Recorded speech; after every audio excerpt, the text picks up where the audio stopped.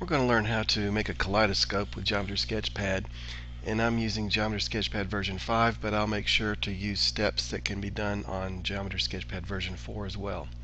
To begin, we're going to create an angle with two segments, and inside that segment I'm going to put in a polygon. I'm just going to put in a quadrilateral, and to create our quadrilateral I'm going to select these points in clockwise order. Go to Construct, Quadrilateral Interior, and now I'm going to reflect this polygon over this segment. So I double click that segment. Now it's a mirror. Select the polygon, not the points, just the interior. Go to Transform, Reflect. Okay, so here's my reflection. Notice it's the same color. So to distinguish it, I'm going to go to Display, Color, and I'll change that to yellow. Now I'd like to reflect this polygon here over this segment. So I double click that segment. Now that's my mirror. Select this polygon, Transform, Reflect, and I'll change that color to blue. Okay, so what's happened? Well, both of these polygons are reflections of the original, and if I change the shape of the original, they also change shape. Okay, this one is reflected over this segment, and both of these are reflected over this segment. Now, I'm going to create more reflections, but I'm going to combine all those steps into a custom tool. So in the order that I clicked and created them, I'm going to click them again. Original polygon, original mirror, first reflection, second mirror, second reflection. You've got to click them in that order. Now I go down here, create new tool. I'm going to call it Reflect. And yeah, I want to replace my old one. Okay. So, with that custom tool selected, if I hold it down you can see that it is checked. With that custom tool selected, I'm going to click on the last polygon that was created, the first reflection mirror, the second reflection mirror. Then I'm going to click on the latest polygon that's created, first reflection, second reflection, and I keep doing that process. Click on the last polygon that was created, first reflection, second reflection. I'll do it one more time. Last polygon that was created, first reflection, second reflection. Now you can keep doing that till you pretty much fill in the whole circle, but I'm going to stop right there in the interest of time. Now watch what happens as I rotate this segment. You can see all those reflections start to rotate around. So hopefully you're getting a sense of how this kaleidoscope is going to work. Okay, now we can do one more thing. I'm going to select all of my polygons. Before I do that, hold on, I'm going to double click the vertex of my angle to make it a center of dilation. Now I'm going to select all the polygons, including the original,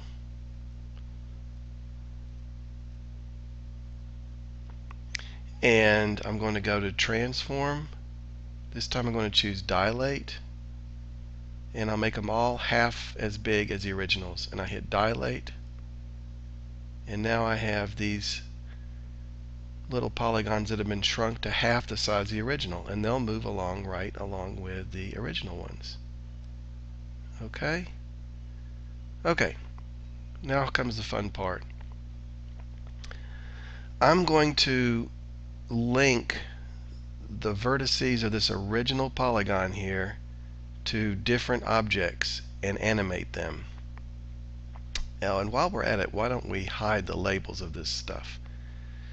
So I'm going to go Control A to select everything, Display Show Labels, and then Display Hide Labels. There, that unclutters everything. Alright, I'm going to create a couple of circles. There's one, There's 2. And I'm going to merge this vertex to this circle. So I select the vertex, I select the circle, I go to Edit, Merge Point to Circle. I'm going to merge this point to that circle. So I select that point in that circle, go to Edit, Merge Point to Circle. I think I'll merge this point to this segment right here. So I select that point, Edit, Merge Point to Segment. So it's going to move up and down the segment. This one's going to move around the circle. This one's going to move around this circle. And I will select that remaining vertex and this segment, and I'll merge those two. So we have all the vertices of our original polygon merged to different objects. And you can put random segments out here and merge them to those if you want. Now I'm going to create a circle that this segment here will spin around. So I'm going to create a circle right there, and I'm going to merge this point to that circle.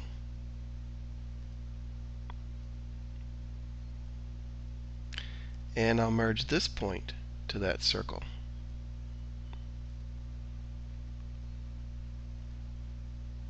Okay, I think I'll make this one go clockwise and this one go counterclockwise.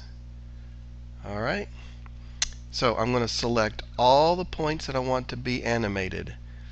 That means it's going to be, let's see, it's going to be that vertex, that vertex, that vertex, and that vertex, and that point, the endpoint of that segment, and the endpoint of the other segment. I'm going to go to Edit, Action Buttons, Animation. I think I'll make the speed be slow for all of these.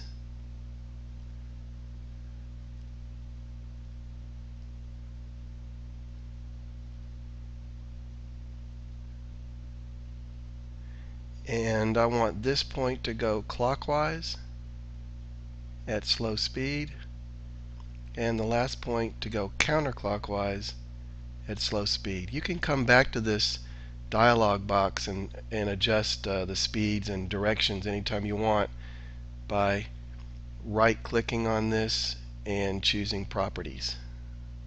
Okay, so here we go. Let's see what our kaleidoscope is going to look like. Alright, pretty good.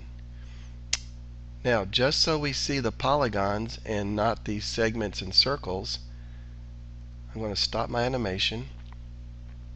I'm going to hit my point tool. I'm going to hit Control A to select them all, Control H to hide them. I'm going to go to my circle tool, Control A to select, Control H to hide, and finally my segment tool, Control A to select all, Control H to hide.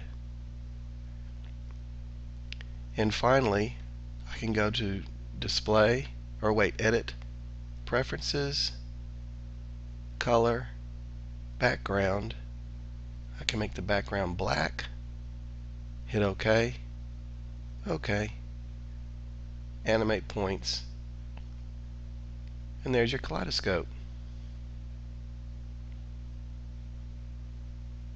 I hope you have a good time creating your own.